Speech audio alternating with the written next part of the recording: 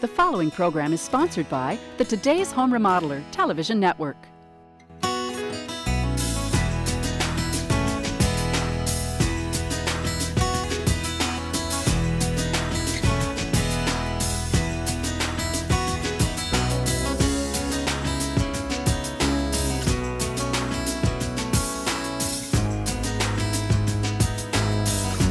Welcome to Today's Home Remodeler. I'm Stuart Keith, and on today's show, well, we're walking through the professional process for encapsulating a crawl space.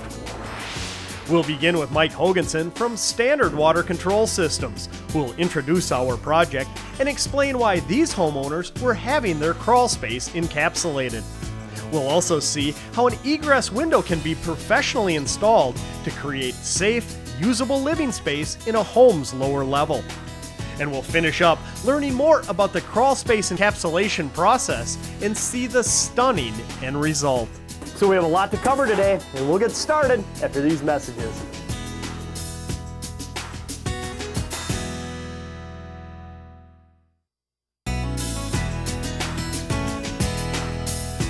If you've ever been in a home that had an exposed crawl space, you most likely experienced its dank, musty smell.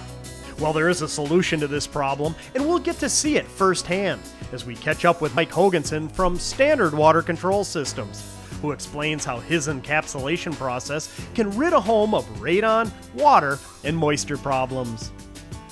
Well, Mike, kind of a nice day out here, a little rain in the forecast, always good for your line of work. Beautiful day for us. You know, I can see why you got called out to this location, even though it's kind of higher than a lot of the houses around here. Look at the clay soil and all the moisture that's in there. They must have a heck of a water problem. Well, this neighborhood is known for water problems. Every home in this area either has a water problem in their basement or they've got a drain tile system. Now, speaking of drain tile systems, is this one of those buried discharge that we talked about in previous shows? Yeah, this is our optional free flow discharge system. We've got Gary working on that, and he'll get that installed, and we can take a look at that when he's done. So obviously, you're out here to put a drain tile system in the basement? Yes, this homeowner is having several problems though, Stu. This isn't just a normal home where we're putting in a drain tile system as we saw before. This homeowner is having problems with radon. They're having problems with the crawl space with open soil and damp smells and mold and mildew. Sure. I've experienced that where you're down in a basement. You got open dirt in the crawl space. It's going to lead to, especially during those warm, humid summer months, that dank, earthy smell. Right, so we're going to solve that by putting in a drain tile system in the main part of the basement. Then we're going to put a drain tile system in the crawl space and encapsulate it.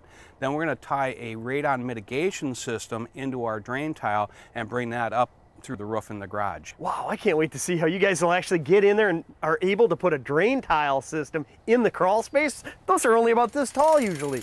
Yeah, it can be very difficult to get done. So that radon mitigation system is actually tied into the drain tile system? Well, yes, the drain tile system is the best radon removal system you can have. We tie into it, it draws the soil gases out from underneath the floor, we get good communication from underneath the entire slab, so we're able to take a home that has levels in 10, 15 picocuries per liter of air, and we'll bring it down to 0.3, which is about equal to outside air. Wow, that's great. Great peace of mind for the homeowners. Whether you have a radon issue or not, you're guaranteed not to have one once the system's tied in. Yes, and I'd like to mention too, it also helps reduce the humidity and dampness. I had a customer that had two sons with breathing problems. They had an open crawl space. It was full of creepy crawlers and dirt and all kinds of moldy stuff. A typical crawl space. Right. So we went in there and we took all the garbage out, we put drain tile in, we encapsulated it, we put in a radon mitigation system, the smells went away, and the breathing problems for our sons went away. Wow, that's a great story. And you know, if you've ever experienced a crawl space or a dark, dank basement, I mean, I can see how these systems must work, and I'm anxious to see how you can install them, so let's go find out. Let's take a look.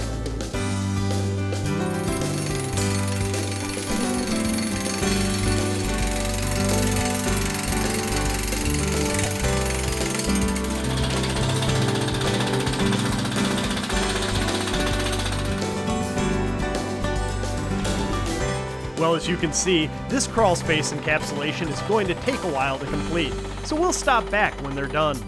But now let's head across town where Standard Water Control is helping to create safe, usable living space by installing an egress window to this home's lower level. Oh, Mike, looks like the guys are hard at work digging a pretty big hole out here in the front yard. Well, this is for the egress window.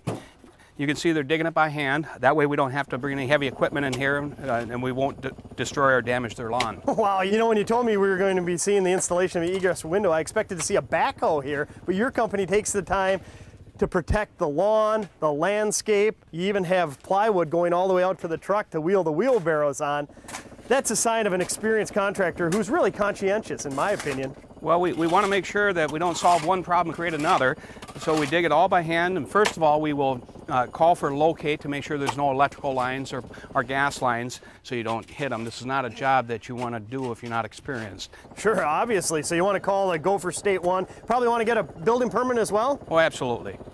You know, as I look at this, the guys are digging down pretty deep, but even from the surface down, that's wet soil. It's no wonder these homeowners experience a basement water problem. Well, it's a heavy clay soil, as I explained earlier, and I wouldn't be a bit surprised when they get to the bottom of this window well that they're going to find water. Oh, no kidding. So take us through the egress window installation process. Well, first we dig the hole, we remove the debris from the job site in our trucks, we haul it away, and then we'll be cutting a hole in the wall and knocking out the block to install the window, and then we'll get the window well, but we'll get that a little bit later.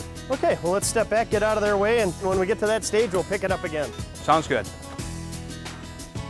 We'll continue with the installation process and see the completed egress window next, when we continue with today's Home Remodeler.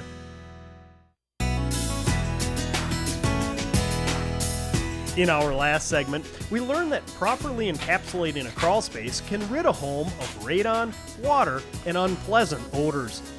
We also learned how an egress window can add safe, usable space to a home's lower level. Now let's continue with Mike Hoganson from Standard Water Control Systems as he takes us through the professional installation process of this home's egress window.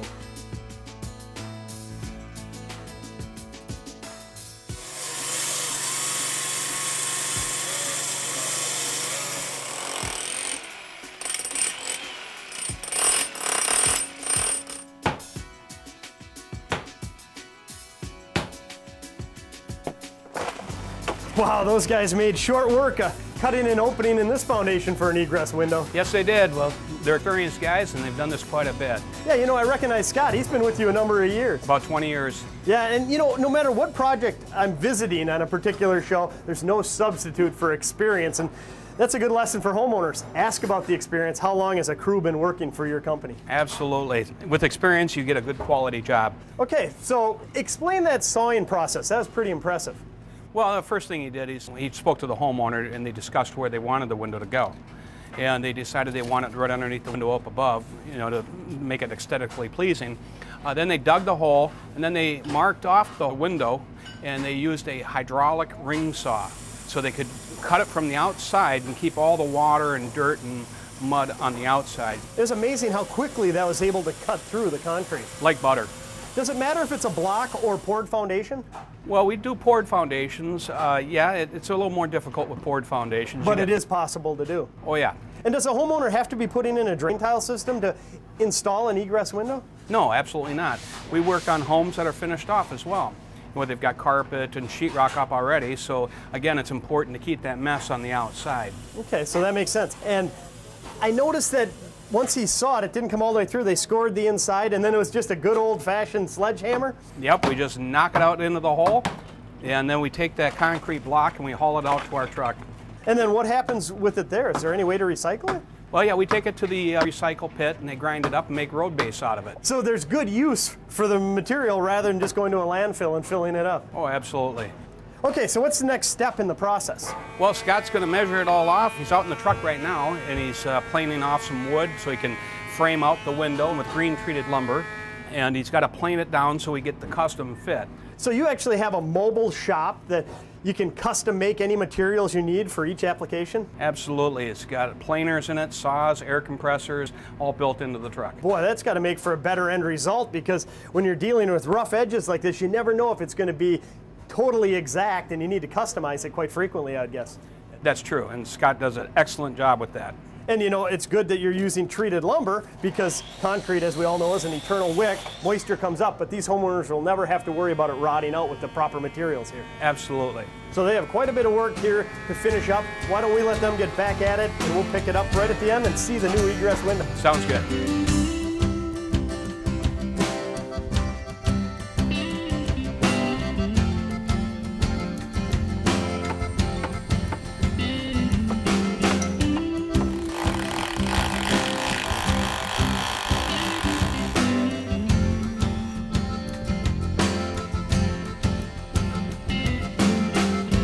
looks like the guys are nearing completion of the addition of this egress window. That was pretty slick seeing it being set right down there. Yeah, it's a great system, Stu. What I really like about this is the construction.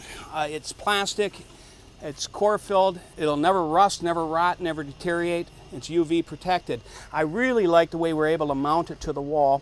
If you remember, we had a couple of beads of caulking here. Sure, I remember that. Okay, so that way when we put the window well in, we anchor this in, we can seal the window well to the wall so no water, no dirt can wash in around it.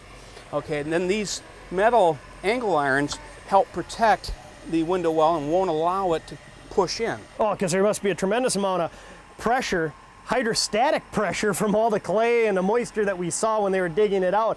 If you didn't fasten it properly, it could just cave right in. I see a lot of them that do that, especially the galvanized window wells where they can't get down deep enough to do the anchoring at the bottom. Well, this really speaks for itself, and that makes sense with the angle iron. You're really securely attaching this to the house.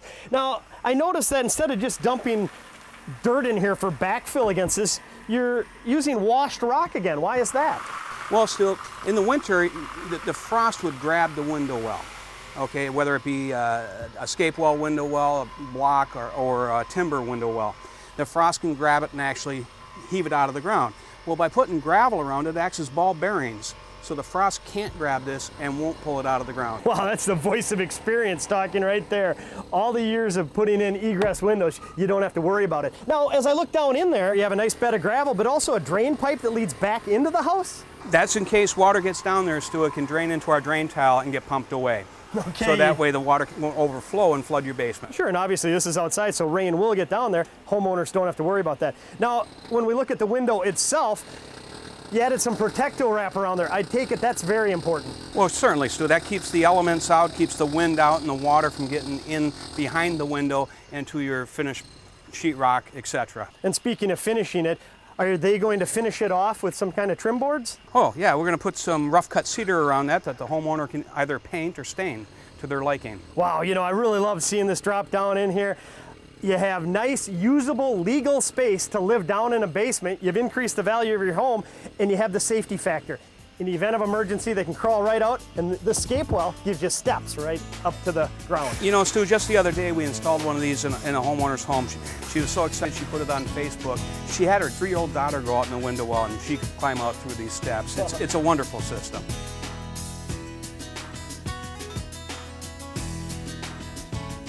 Stick around. We'll head back out to our crawl space encapsulation project next, when we continue with today's Home Remodeler.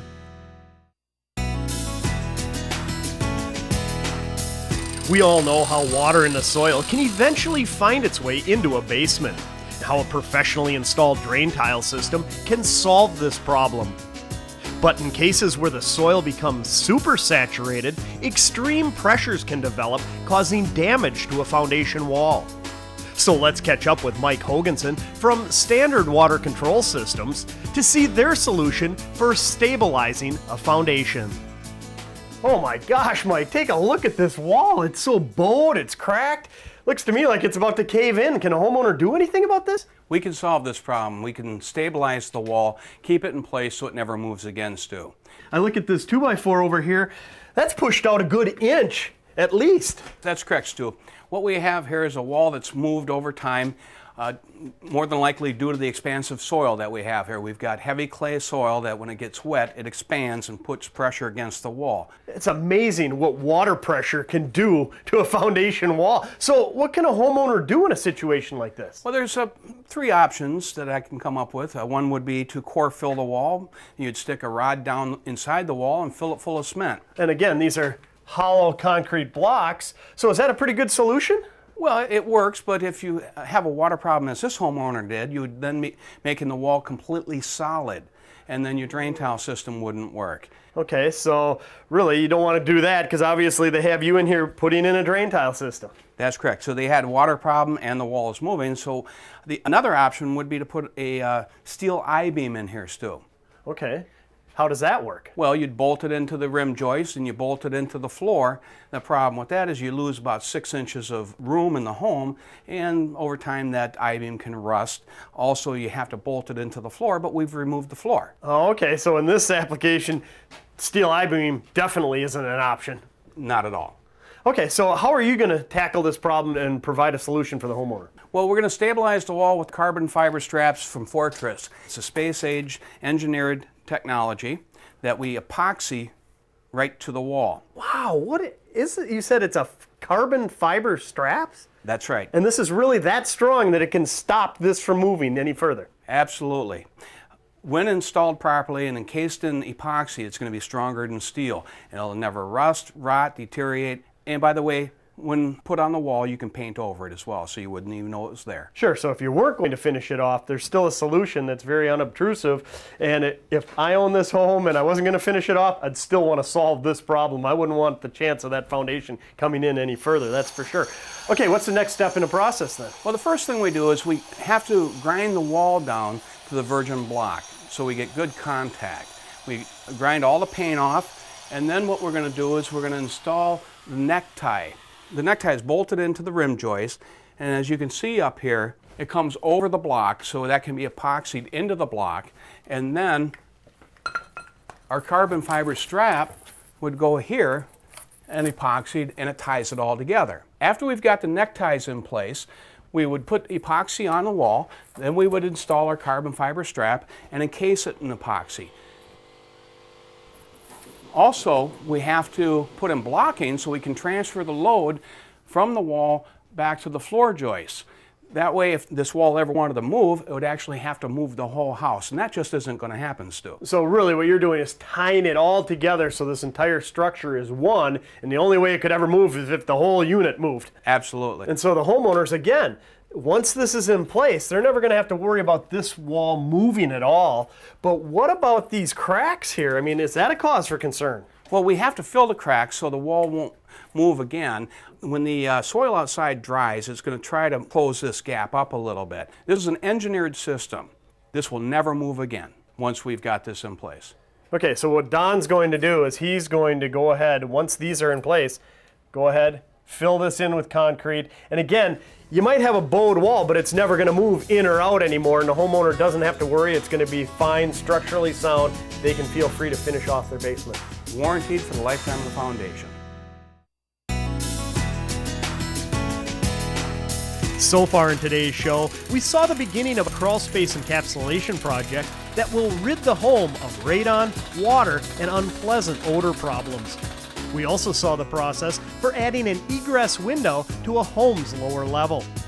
Now let's see the stunning transformation of the crawl space as we finish up with Mike Hoganson from Standard Water Control Systems. Wow, Mike, I have to say this is the cleanest crawl space I've ever been in. Well, it's a big difference from this morning, isn't it, Stu? Yeah, it sure is. We poked our heads in here and the guys were just getting started. I noticed it was like a lot of crawl spaces I see where a homeowner or a builder just lays down some poly on top, but that really isn't doing all that much good, is it? No, not really, Stu. There was still a lot of water being trapped underneath that plastic, causing a humidity problem, potentially a mold problem. And probably why that homeowner you said was experiencing that earthy, dank smell that was rather annoying. Well, for her sons especially. Sure. So, in answer to your question, the plastic really was causing more of a problem than it was solving. It wouldn't let the ground breathe.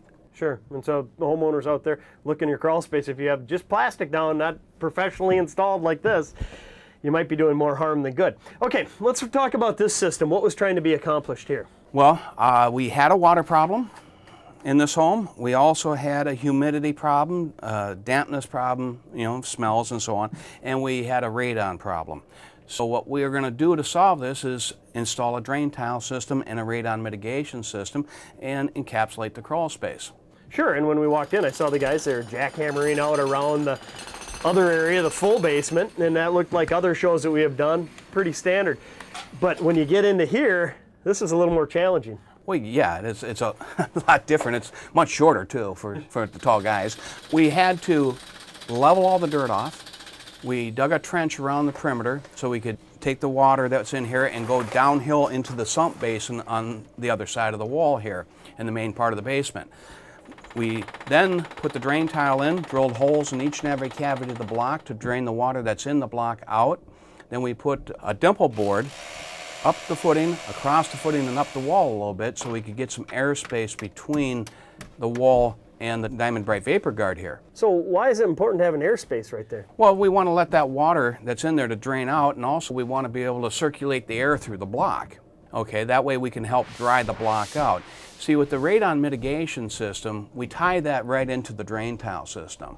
Okay, that way we're using the drain tile system as a radon mitigation system, and we got good communication all the way around the foundation here. So since you are tying the radon mitigation system into the drain tile system, do you have to do anything different with that drain tile system?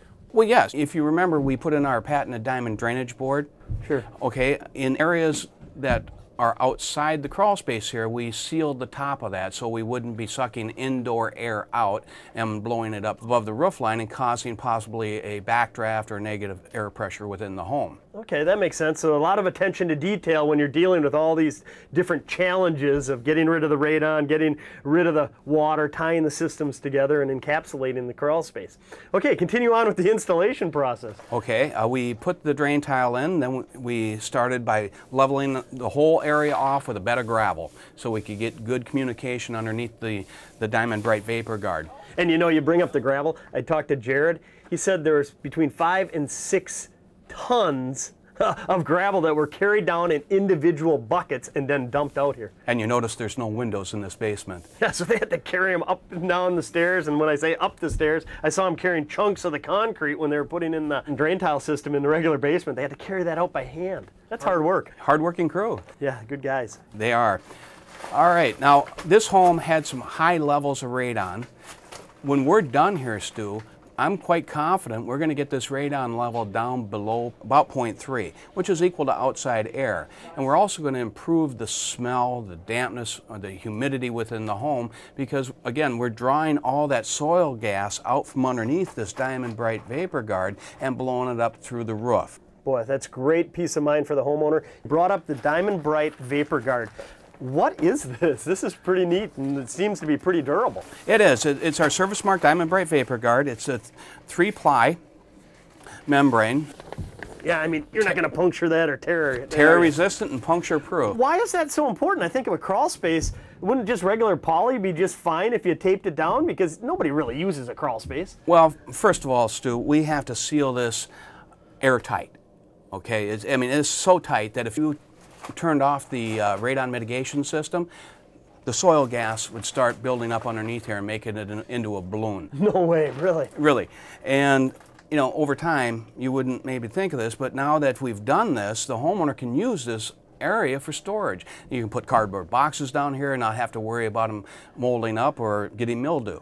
Wow. That's a good point. I never thought of that. You're really taking unusable space and creating good usable storage space for a homeowner down there. And you know, this whole system has opened my eyes. I'm sure it's opened a lot of eyes of the viewers out there today. If you have a crawl space, talk to a professional company that can encapsulate it like you guys do. This is just phenomenal. And just in the short time that we were here today, it already smells drier, fresher, and it's a lot brighter.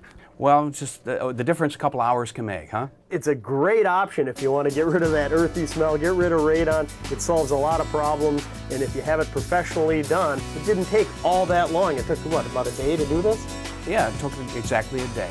Well, I appreciate you coming on today and showing us how professionals encapsulate a crawl space. Thanks. It's been a pleasure. Now here are some key points to help summarize today's show. If you have a crawl space with an exposed dirt floor, it might be a good idea to have the surrounding air tested for radon. And even if you don't have high levels, consider adding an encapsulation system like we saw in today's program that can rid your home of water problems and unpleasant odors in addition to radon gas.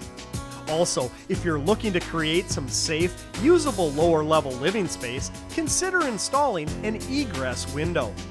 And in either case, to get your best value, be sure to do your homework and hire a knowledgeable contractor whose crews are experienced and offer the latest products and technologies.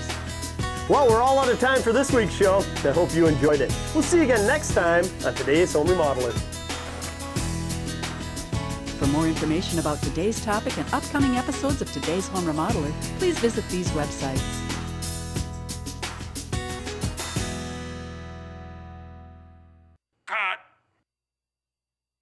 The preceding program was sponsored by the Today's Home Remodeler television network.